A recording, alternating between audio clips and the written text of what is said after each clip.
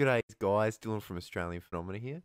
Um, I came across this article.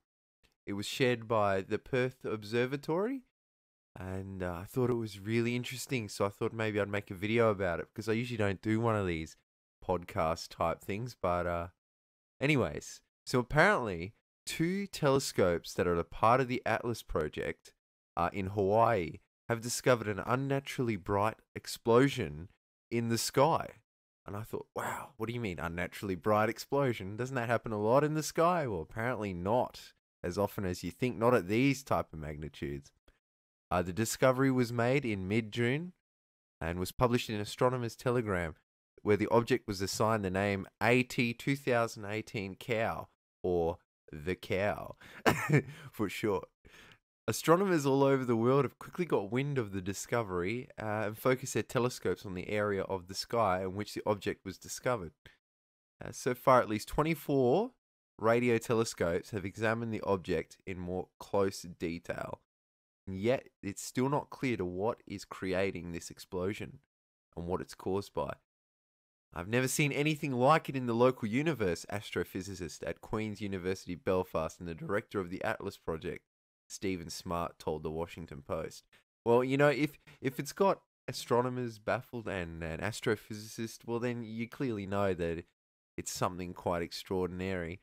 Astronomers found out that the explosion could be detected on all parts of the electromagnetic spectrum, from X-rays to radio waves, and with unusually bright readings. The explosion was unusually fast, with high-energy particles firing outwards at around 20,000 kilometers per second. That's actually really fast. They're not sure to what it is yet, but the normal driving mechanism for a supernova is radioactive decay of nickel. Really? Shit, I didn't know that. And this event was too bright and too fast. Okay. So astronomers will be carrying out further measurements and analysis to find out exactly what this explosion was. I mean, maybe they're not going to like the answer. Who knows? Or maybe they will like the answer. You never know. The object is thought to have originated from our galaxy, but to be in the CGC 137068 galaxy, 200 million light years away. Wow. Really? So it's in another galaxy 200 million light years away, and there's this bright explosion, pardon my French, that we can see from here. What? That's insane. I mean, look at these images. Jesus.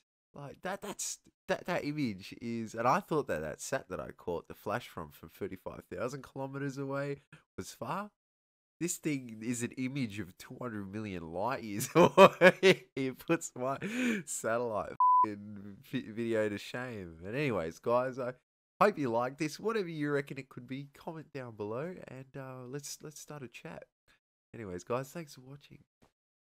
If you liked this video, guys, hit the bell icon to stay notified for future uploads. And if you're new to this channel, hit subscribe.